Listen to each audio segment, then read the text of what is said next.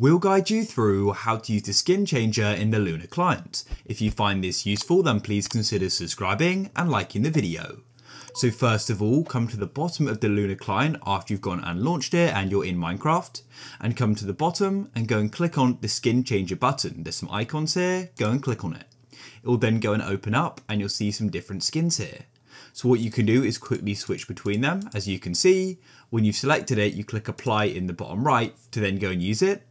However, you can always go and add more skins by typing in a username, or you can go and paste in a skin URL. So you go and type in a username, and then all you need to do is go over to the right, click on the add new skin plus icon, and it will then be added to the list. It's that simple. And then what you can do is go back by clicking the back button. Don't press the cross, that'll go and close the game, and you can go and play. If you found this useful, then leave a like.